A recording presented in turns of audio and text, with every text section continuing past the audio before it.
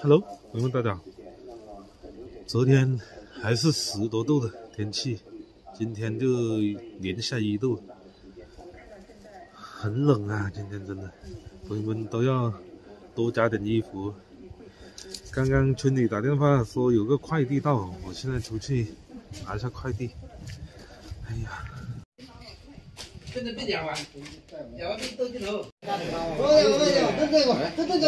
朋友们，给你带一个摇摇车，不是，是什么车？童车。儿童车。对。外面很冷哦，今天真的连下1度，还不是这里暖，这里有空调吹。看过来，过来，转过来。哦，转过来啊。这边。咦，他跟过来了。加湿器。这个加湿器，因为开空调太干燥了，就买个加湿器。对我们宝宝的嘴唇就一圈嘴巴，老是干干的，它干了，然后吃几次奶它又掉了之后呢，然后又起那个皮。大家都说它，就说我们开空调，一直开空调很干燥了。其实我们也准备了好几个东西在里面，但是可能效果没那么好吧，所以买了一个加湿器来看一下。如果不开空调的话，太冷了，怕它感冒。特别，人家是，我的天哪！到手就坏了，还没事就夹坏了。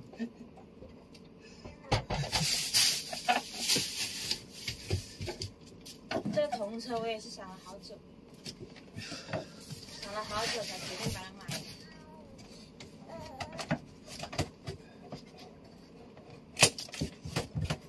可能有的人会觉得买了这个童车会缩鱼，但是我觉得我还是会觉得方便，因为我在坐月子的时候就是一直在房间里吃饭，宝宝也一直在房间里。然后如果出月子的我们就会在厨房里吃饭的。在厨房里吃饭的话，那宝宝的话不可能把他一个人丢在这个位置，怕他哭啊闹的啊。对，不可能把他一个人丢在房间里，所以买一个这样的童车。吃饭的时候呢，可以把它放到童车里面，他就不会离开我们的视线了。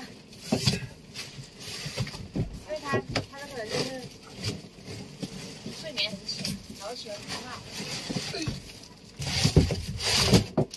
平时是放下去，我抱起来就睡。我现在这样一直放在那里，看他会不会哭啊？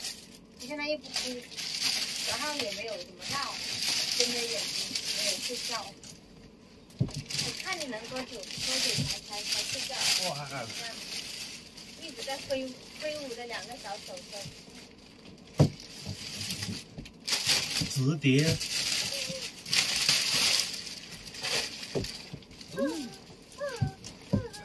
这是你人生当中第1部车，这是你人生中第1部车子，那是童车。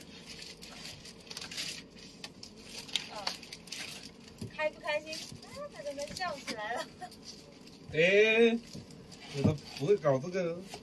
有说明书的嘛，你不会拿什么？它这个是折叠式。它没那么占地方，所以我就选择买折叠式。这样子。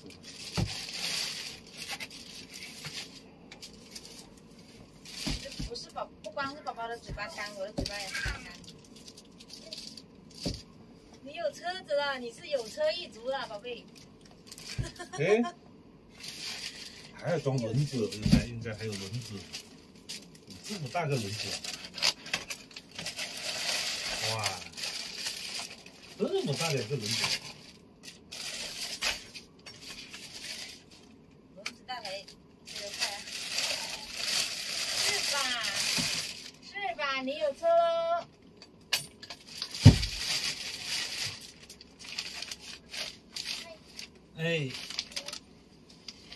等一下上来开你的车啊！哎，我装好了，你就可以上来了。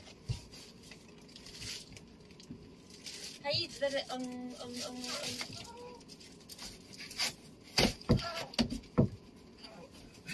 还有个蹦蹦，看你，还有个蹦。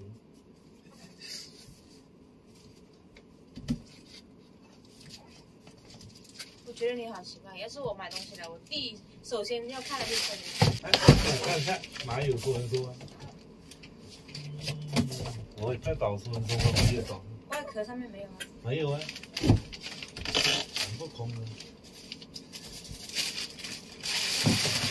那这个不是我们说啊？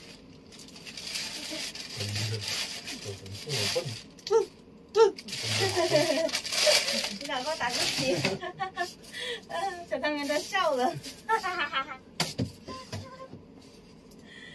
笨蛋人。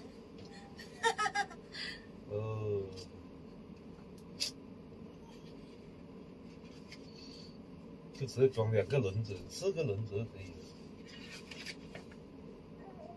这个简单。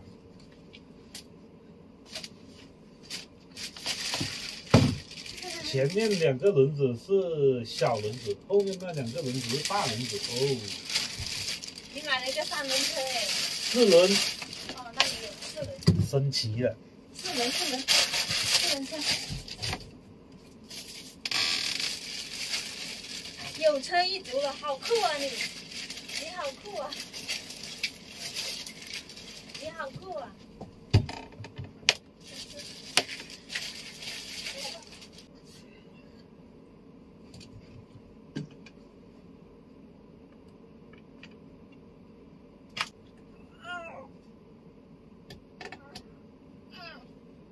感冒了，宝贝？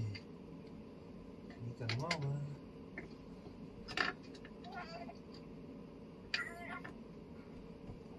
哎，走喽！坐车去玩去喽！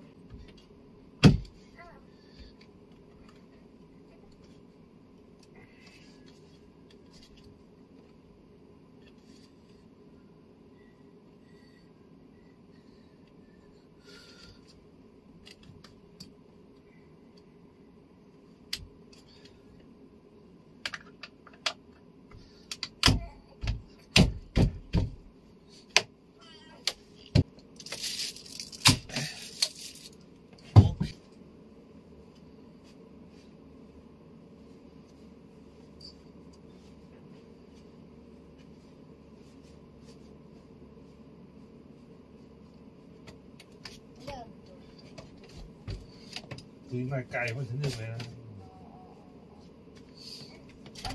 还有个枕头。宝贝，上车。要用枕头不用，他睡着了。上车喽！就这样子放。上车。来，给你坐车。开你的车。哎呦，好好玩啊！刚刚好。要再盖一床被子。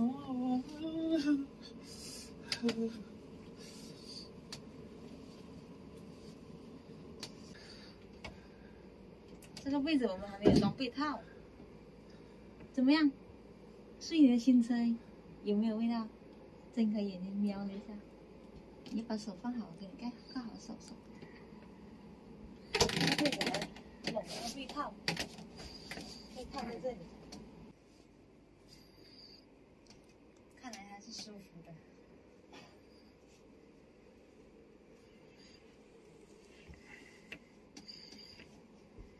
200多块钱，买这个车子还挺好的289块，还很好看的。我觉得方便，而且不用的时候可以折叠起来。就放在这里试一算了。好，这样子。我看一下哦，舒不舒服？舒服。你拿脸涨通红。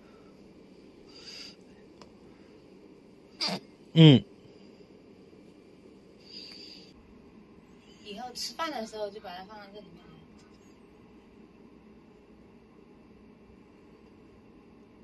中午睡觉的时候也可以放在这里来，不用放在床上，或者是我们做事的时候，就把它放在身边，这样睡着就好了。如果它哭了，这样推一下，像那摇篮一样的，我还是觉得蛮实用的。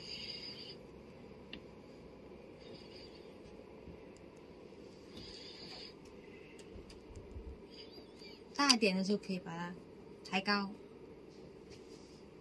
又可以坐；小的时候当一个摇篮。这个加湿器也很好。